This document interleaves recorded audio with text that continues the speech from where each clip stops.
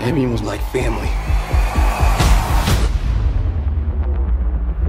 Now we past talking. Then maybe you just have to find out. What's going on to all my movie fans out there, and welcome back to the channel. We are back discussing a new Creed movie. That's right, Creed 3 coming to theaters next week. Your boy got a chance to see it early in theaters, and I'm so excited to be here with you all because I'm a fan of this franchise. So we're going to be talking about the good and the bad. I'm going to give you my score of the film, and by the end of this video, I'm going to let you all know if Creed 3 is worth seeing in theaters. We'll be discussing that and much more in today's spoiler-free review. But before we get into it, let's start the conversation in the comments below. Let me know, number one, if you're a fan of the Rocky/Creed films and if you were excited for this new movie. And of course, once you've seen Creed 3, let's talk about it. What worked for you all? What didn't work? Let's talk about the writing, the direction, the performances. And if you've seen all three Creed movies, where would you rank this one amongst the others? Let's have those conversations below. And of course, if you all enjoyed my review today, consider hitting that thumbs up as well as sharing this video.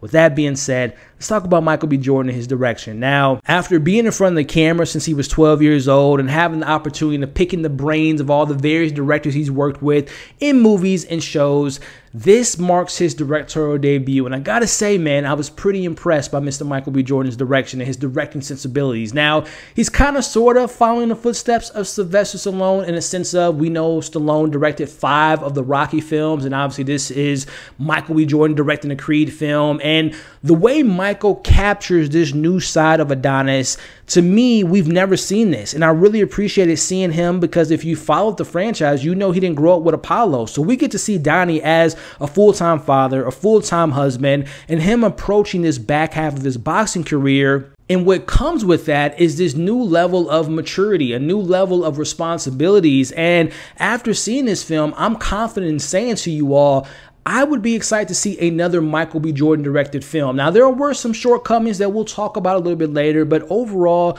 I was pretty impressed by his direction and kind of sticking, and I would love to see, by the way, I would love to see him direct maybe another Creed film or maybe a spinoff to the Rocky Creed franchise. But going to his performance, I'm going to be honest with you all, this to me wasn't my favorite performance as he plays Adonis. But again, I come to appreciate seeing this new side of him, the more reserved side. He's not as arrogant or as cocky or as reactionary as we've seen him in the previous films. It was to me a nice contrast, a nice change of pace, and I really appreciated this new element of him. And again, his performance and his direction was pretty solid across the board. So switching gears and talking about one of the more fundamental things that I like about the Rocky movies and now the Creed films is how important the family is. And sticking to family, in preparation, I rewatched Creed 1 and 2, and I really enjoyed seeing this progression of the relationship between Donnie and Bianca and Marianne, and now throwing their daughter in the mix. And going back to Bianca, played by Tessa Thompson, she means to Donnie is what Adrian meant to Rocky. And no disrespect to Adrian because she's so integral to those films and to Rocky and the family and the life they built together. But I personally feel Bianca has just a little bit more to do in the films than what Adrian did, and she's kind of able to separate herself from just kind of being that role of a wife. And we get to see that with her career as a musician, and we see that within this film. And Tessa, to me, does a really good job of checking Donnie at times in this movie, especially when she's learning new things about his past,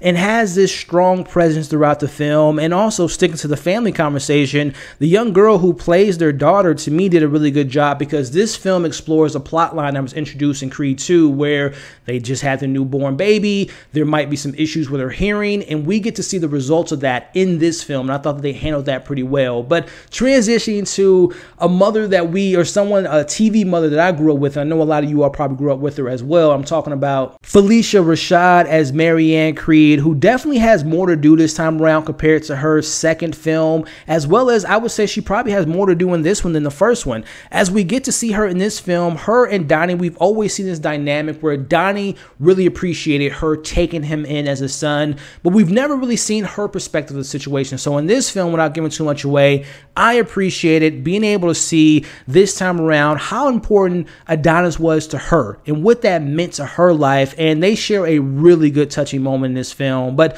lastly, y'all, as far as performances, I gotta talk about my favorite performance, and that is Jonathan Majors, who's having a hell of a year so far, and him as Damian, who comes in from Donnie's past, and he has a hell of a chip on his shoulder. This man's presence was definitely felt from the first first time you see him on screen and throughout the duration of this movie. Jonathan does such a great job of making you understand his side of the story, and you see where this hatred stems from, and this pain, this suffering from within, and it actually shows in his fighting style within the ring. Now, I know there's been some early conversations about this might be the best Rocky villain of all time.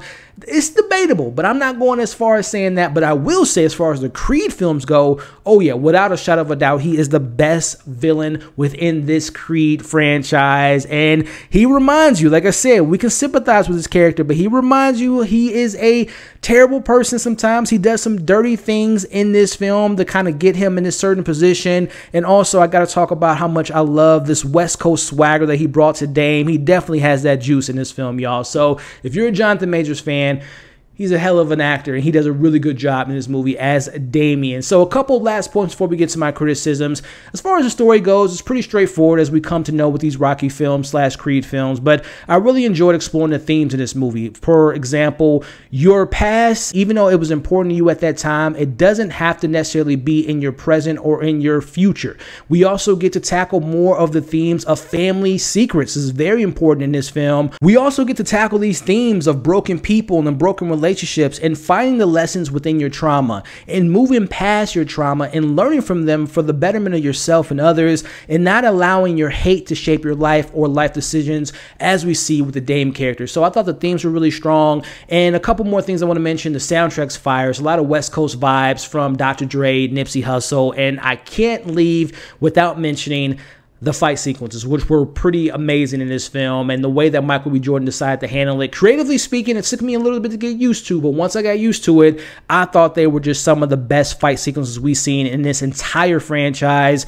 And just seeing the way Michael captured it, the way he did a good job of displaying the brutality and the force within the ring, especially when we get the fight between Dame and Adonis, might be my favorite fight in the entire Creed franchise. So those are my main positives. Switching gears and talking about my criticisms with this film, I will say, first thing first, the first half of the film to me felt a bit off in the pacing. It was a bit slow. I'm gonna be honest with you all. I felt like obviously we have to catch up with what's going on with Creed since the last time we saw him. We got to establish this relationship between him and Dame and the whole family dynamic. And I appreciate all that stuff. But again, the first 30, 35 minutes were very slow as far as the pacing of this film, which also brings me to when we transition into the film gets better as it goes on, but there is a very important emotional beat that takes place in the second half of the film.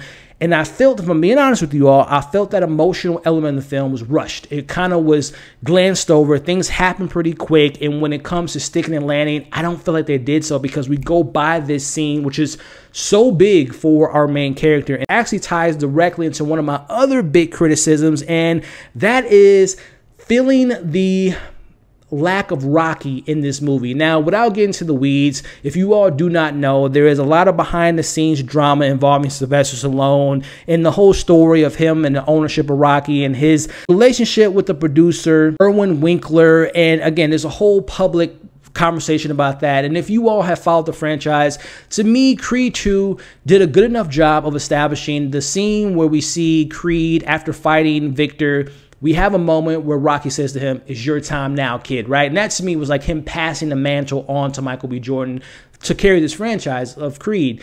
But I'm not going to lie, I felt his presence not being there in this film. And there's two scenes and there's two kind of particular elements in this film. I'm not going to spoil it here, but I'll just say this.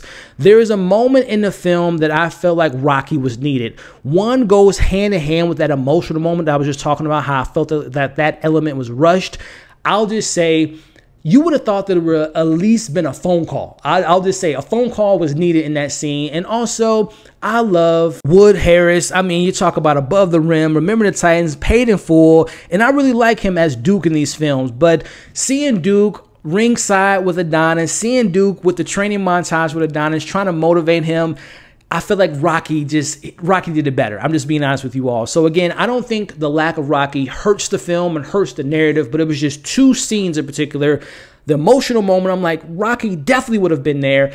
And then again, I appreciate Duke and I appreciate Wood Harris, but I think that Rocky just kind of fits better within that motivational side of Adonis within this film. So last thing I want to talk about, there are some off-screen developments that we don't get to see in this film. I'm more focusing on the boxing perspective and the boxing career of Adonis. He accomplishes certain things that I wish I would have been able to see between Creed 2 and 3. And then even focusing on the Dame character, the way he's able to position himself in this film happens pretty quickly. So again, that goes back to some of the pacing and some of the directional choices and creative choices that I wasn't a big fan of. But last thing I want to talk about, Michael B. Jordan. I talked about him a little bit early, and I was pretty solid performance, especially in the second and third act. Once you get to see him get more engaged in the story, him and Dame have to have their beef. That's to me where Michael really kind of excels in this role. But some parts in the first half, I felt like he was kind of going through the motions. I felt like he was kind of formulaic in his role as Adonis. It was kind of stale in his performance. And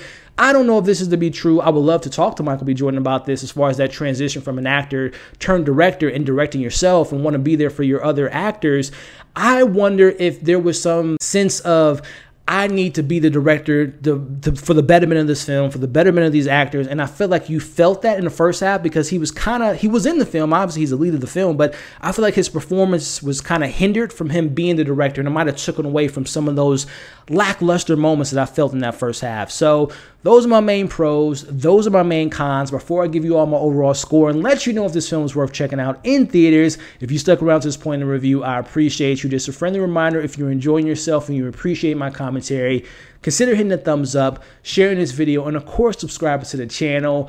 Overall, Creed 3 to me has become one of my favorite trilogies in the last decade. This film is able to continue the tradition of how important family is, fighting your demons, facing your past, continuing the traditions of the legacy of Creed and what that name means to him at this point of his career. Yes, there were some pacing issues that I had, some character developments I would have seen on screen, and I do feel like Rocky was missed. But overall, y'all, after walking out of the theater, I was sitting at around a 3 out of 5. But now thinking about it, sitting on a little bit more, I'm confident in giving Creed 3 a 3.5 out of 5. And to answer that question I posed up top, is this worth seeing in theaters? Hell yes. And seeing it on the biggest screen possible, especially seeing those fight sequences on the big screen, was something worth checking out by itself. But again, overall, 3.5 out of 5, and you should buy your tickets to see Creed 3. So go ahead and now, this is where you guys interact with the video. Once you've seen the film, pros, cons, what worked, what didn't work, favorite moments, least favorite moments,